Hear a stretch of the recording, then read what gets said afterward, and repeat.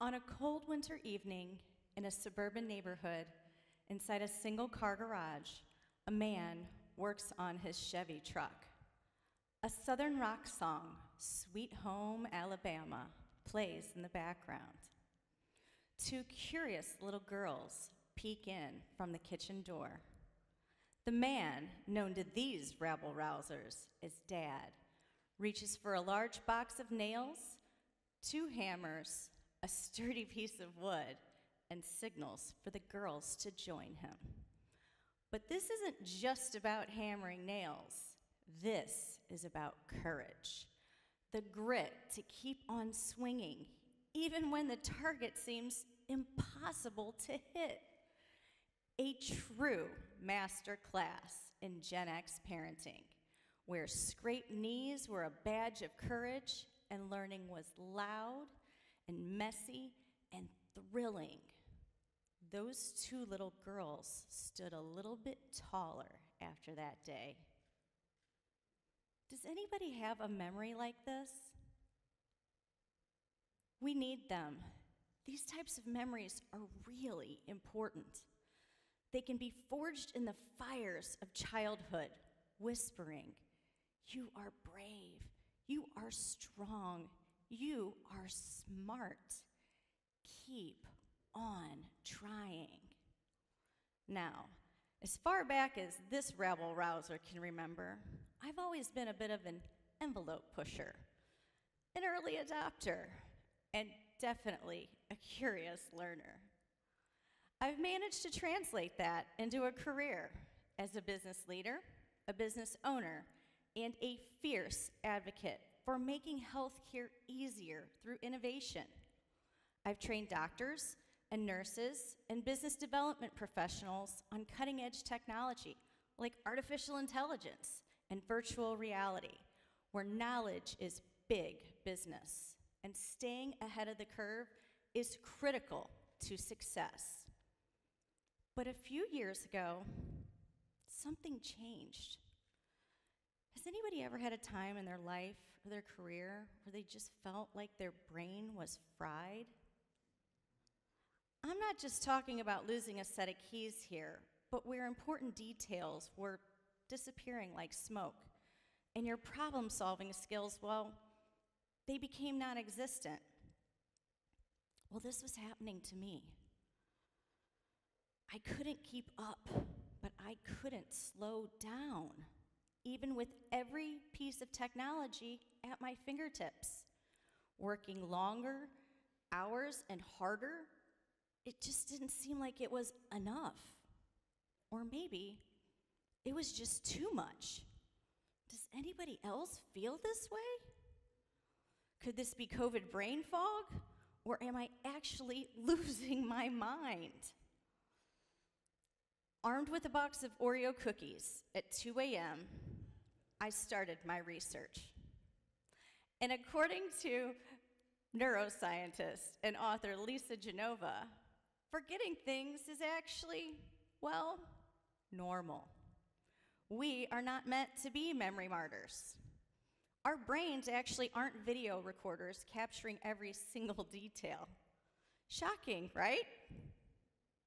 Lisa says that the key to remembering is in actively paying attention. Okay, I'll say that again for the people in the back. Actively paying attention. Okay, so we remember what we pay attention to. Ding, ding, ding.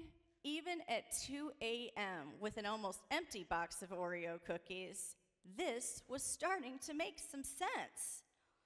Back-to-back Zoom calls and Teams meetings and 100 emails you have to respond to and phone calls and texts.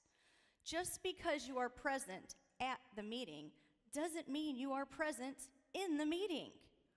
And let's not even talk about TikToks and Instagram and Facebook and doom scrolling. As my mother would say, we are all running around like chickens with our heads cut off. She was raised on a farm. But how do we flip the script? How do we help ourselves and gain back control? Well, another brain guru and neuroscientist, Charn Ragnoth, says, if you want to remember something, you need to make it memorable and intentional, because our memories are tied to our emotions and our senses. So let's break the cycle. But like breaking any bad habit, we've got some work to do. Charan also says that what's good for the body is good for the brain. Sleep, diet, exercise. I know, easier said than done. So late night scrollers and snackers, prioritize your sleep to prioritize your memory. And all that multitasking we're doing, it's frying our focus. Taking big projects and breaking them down into bite-sized pieces can really go a long way into helping you achieve your goals and also not being so overwhelmed. 30 minutes of prioritized focus is really important. And next, this is an important one. We need to start spacing things out, because not taking breaks in between meetings is really hurting us. I challenge you, for the next 2 weeks, put periodic breaks on your calendar. Go ahead, test your discipline. Okay, so we're getting good sleep. We're taking care of ourselves. We're stopping that high-level multitasking, and we're giving our brains a pit stop. Your brain is a powerful learning machine. Feed it quality versus quantity. The key is to be intentional. Curate the information you consume. I want to challenge you. 3 things you want to learn this year. Write them down. Go ahead. Because writing also helps boost our memories. And journaling is a great way to stay connected and intentional. And technology can still be your friend. Just flip the script. Instead of doom scrolling, turn it into skilling. Because social media can still be an amazing learning hub for things like gardening clubs or DIY projects. If you have 30 minutes to watch cat videos, you have 30 minutes to pick up a new course.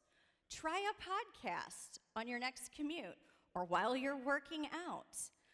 And if you have even more time than that, why not take a master class? Don't have time to read a book? No problem, because there's applications like Headway and Blinkist that offer summaries of hundreds of books.